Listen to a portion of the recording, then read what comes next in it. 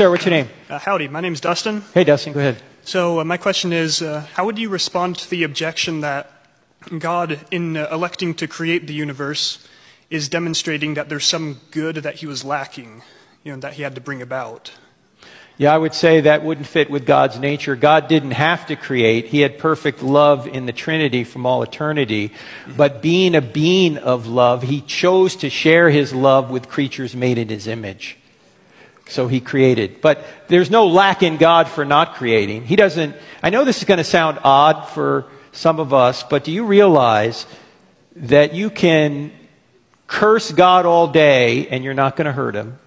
And you can praise him all day and you're not going to help him because he's an infinite being. You can't take away from him. You can't add to him.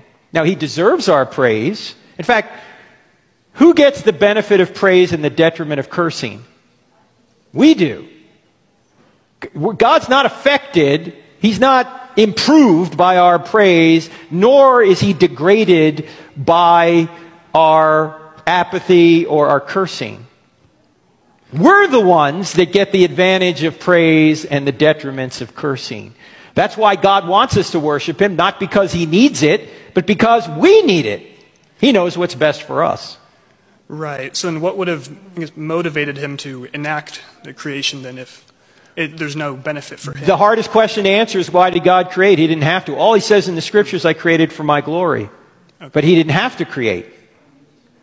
Right? He's a perfectly contained, infinite being that needs nothing outside of himself.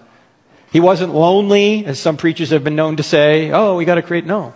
He doesn't need us. We're the ones that need him, and that's why he tells us, worship me. We try and worship everything else. Augustine famously said something, God wants to give you something, but your hands are so full of other stuff that he has nowhere to put it. We're trying to fill our what Augustine would call that emptiness in ourselves with everything but God.